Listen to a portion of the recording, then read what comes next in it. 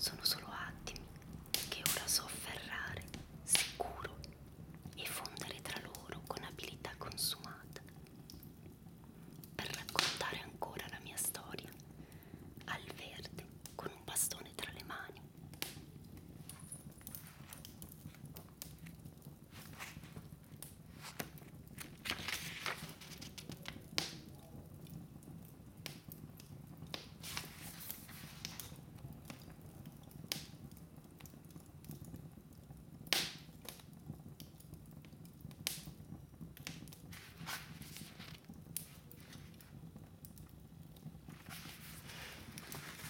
Attimo di tempo, scintille di colore accarezzano lente il tuo respiro, che avverto come il mio.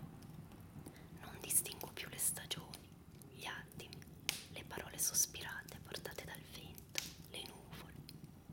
Non capisco più chi ti sta regalando ogni goccia di vita. È quel bimbo di ieri o quel giovane uomo che sono diventato quasi senza accorgermene. Lascio che il tempo si congeli, senza confini, senza dubbi, senza senso. Mi basti tu, più di ieri e meno di domani. È l'unico modo che ho per dirti, forse semplicemente, ti amo. L'unico modo che ho per dirti che sei il mio tutto. Ti amo, semplicemente.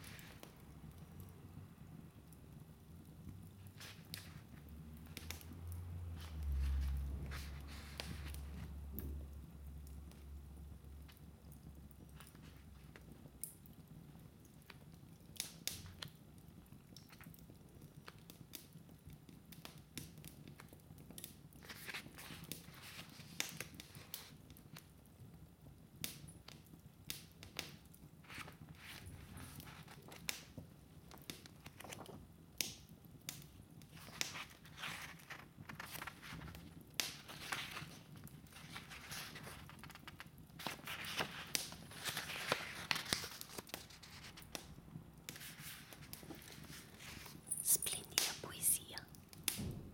Credo sia accaduto quel giorno, mentre della tua musica facevo la mia vita, mentre nuvole pigre giocavano con un sole poco più che bambino, mentre il mio cuore ti respirava, istintivo e rapace.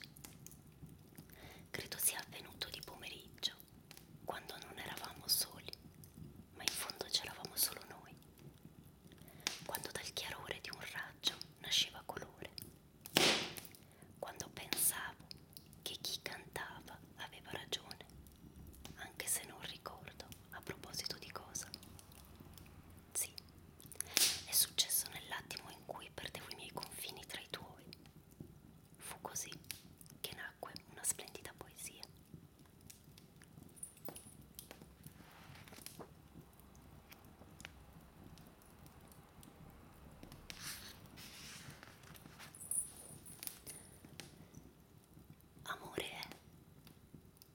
Amore è quando chiudo gli occhi appena prima che la luce nuova disegni il profilo della montagna nel lago, avvolto nel tuo profumo.